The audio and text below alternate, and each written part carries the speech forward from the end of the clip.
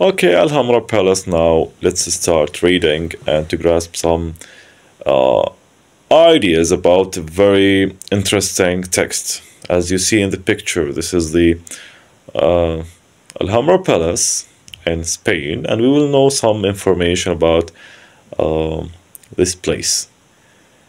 Alhambra Palace is, or in Granada, is part of the impressive heritage of the long-lasting Islamic empire in Spain. Uh, so where is Alhambra Palace located? Excellent. It is in Granada, like Granada, a huge part of the impressive Islamic heritage, Spain, Andalusia, yes. And now he start to explain the name of the Alhambra Palace. He says its name in Arabic, Qasr al-Hamra. Qasr al-Hamra means the red castle.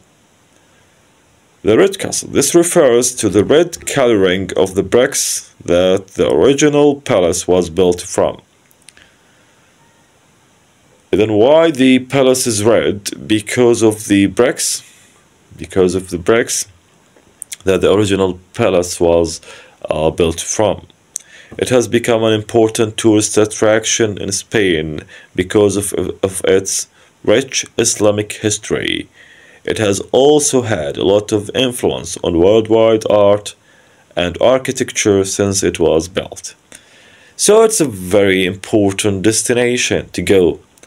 If you want to go to Spain, the first place that you will be managing to go to is Qasr al-Hamra or Alhambra Palace in Granada, in a hill overlooking Granada. Let's continue this second paragraph, which talks about the palace in particular and how beautiful is the view if you go there, if you get the chance to go there. This palace, which was built on a hill overlooking Granada, has beautiful views. The first king arrived in the 13th century and constructed a royal palace. So talking about the 13th century, 1300, and constructed a royal palace. After that, other kings added more parts to the palace. It wasn't built only by one king, one royal family, but it was built by many kings, many monarchs added to that palace. So it wasn't only for a group of people, it was for the whole